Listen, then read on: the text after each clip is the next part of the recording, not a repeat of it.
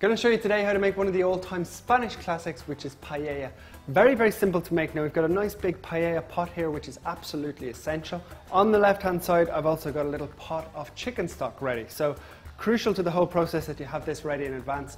You could maybe go down to your local supermarket and find like an organic pre-made stock.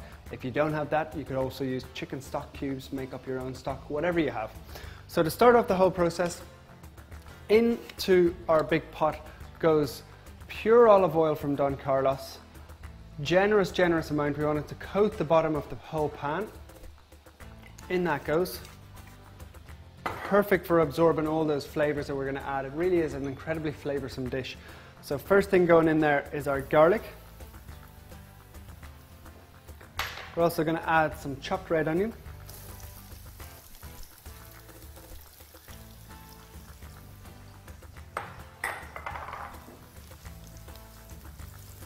And just gently going to simmer those off for a couple of minutes. Now as that starts to simmer off, I'm already getting some great flavors off that garlic. Next in goes our chorizo. So it's going to release all that lovely, strong, pungent, spicy flavor from it. And at this stage we're also going to add in our red peppers. So we'll just keep cooking those for another couple of minutes until they all start to soften up and all those flavors release. So now you can see all that lovely flavour starting to emerge from our chorizo, already starting to smell wonderful. At this stage I'm going to add my saffron, which is this really strong, pungent flavour. We're going to add that into our chicken stock, so as it really spreads through the entire paella. Now I'm also going to add in my bacon.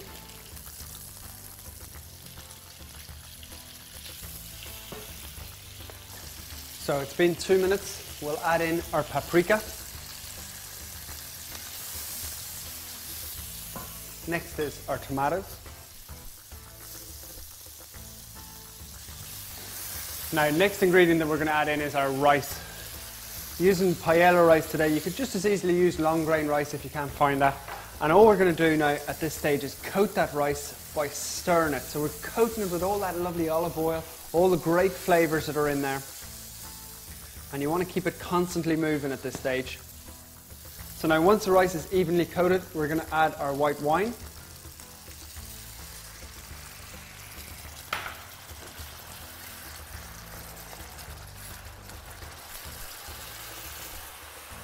And then it's time to add our saffron and chicken stock mix.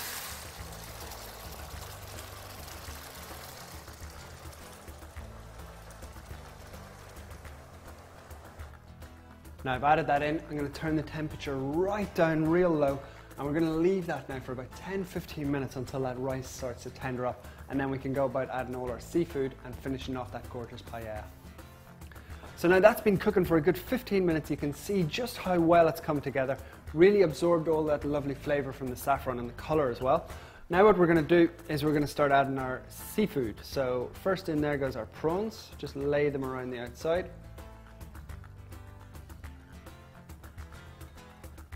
Not going to take a massive amount of time to cook, maybe 2 or 3 minutes on each side.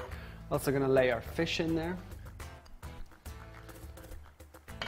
Could of course take the skin off if you prefer it that way, just like that nice little texture. Our squid.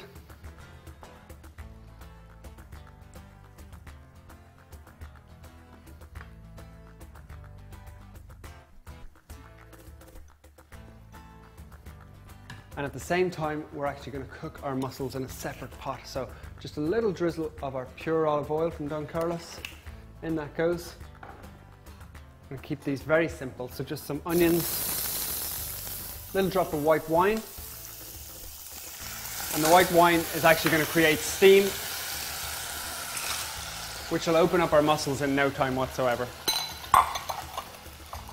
Now you can see those mussels opening up. Just a little tip, if the mussel doesn't actually open up, it means that it's bad, so you can discard it. So these ones have all opened up, and I'm just going to pop them straight up onto our paella.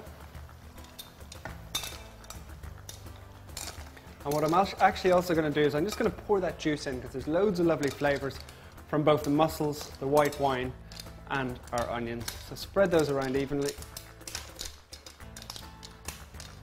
Temperature is right down at the moment. We're going to cook the fish for about 2 minutes on that side, flip them back over, and then we're pretty much ready to serve. So you can see tons of flavors coming in there. We're just going to finish it with our green ingredients because we want them to stay green at the very end. So in with a little bit of chopped parsley and some little peas, which really do bring the whole dish to life. We're going to season it up with a little bit of pepper and just stir that up. And really now it's just a case of turning that heat off, letting it cool down ever so slightly, and then just bringing that dish out and setting it in the middle of the table, family style. I think you'll agree it's an absolutely gorgeous traditional Spanish paella.